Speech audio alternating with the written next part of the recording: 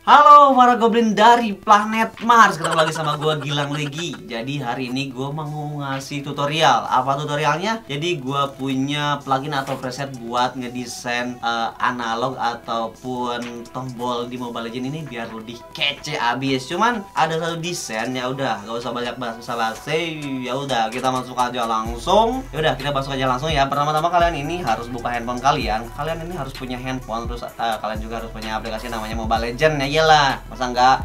Oke, habis itu kalian pergi ke link yang ada di deskripsi gua. Kalian buka dan tampilannya akan seperti ini. Di sini ada media player, kalau ada iklan kalian tinggal skip, oke? Terus nanti ada bacaan water and fire analog controller. Jadi ini ya desain template-nya, oke? Kita klik download aja.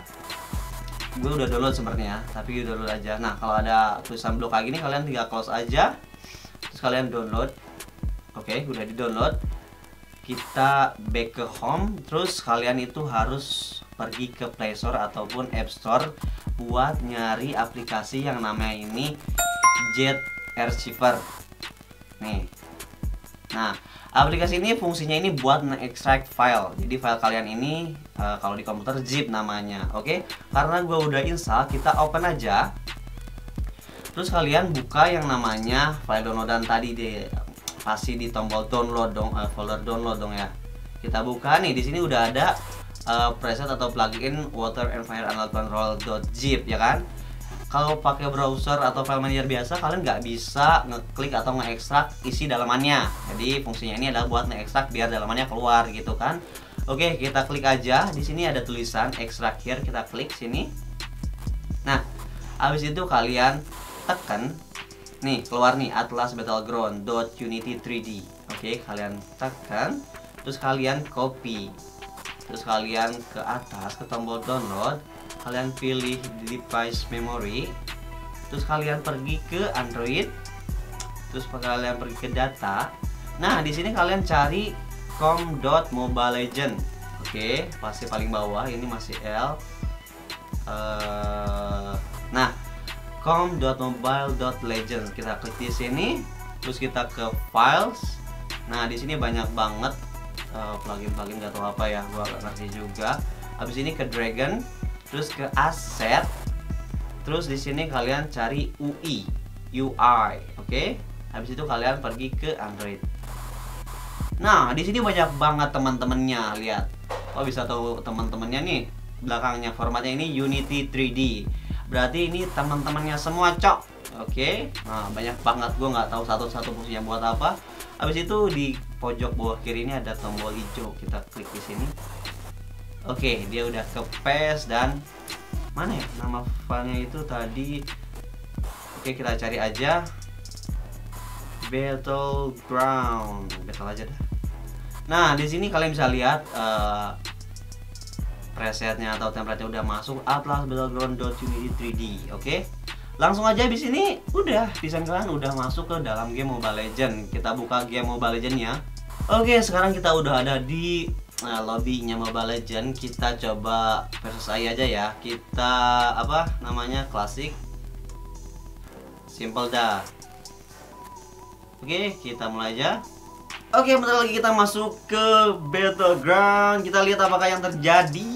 Para goblins, apakah walk apa tidak.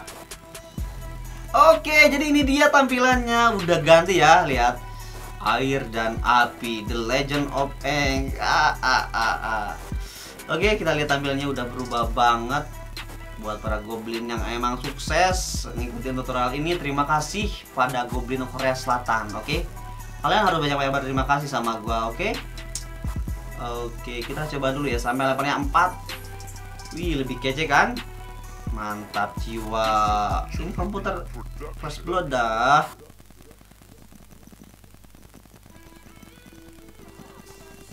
Kece anjir. Kece habis. Oh, miss. Sorry. Gua nggak pro banget main funny, jadi nggak apa-apa lah.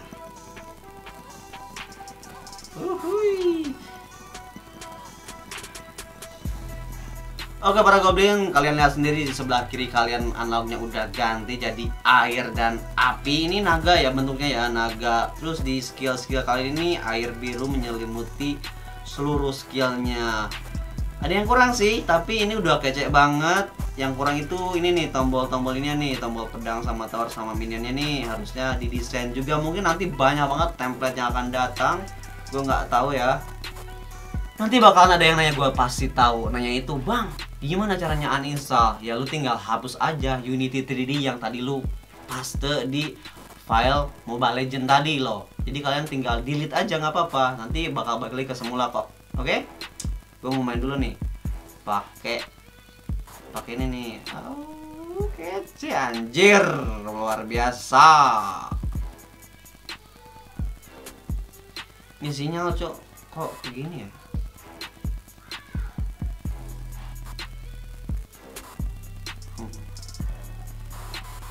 Cuman ada yang kurang. Kalian di sini nggak bisa ngelihat bar skill.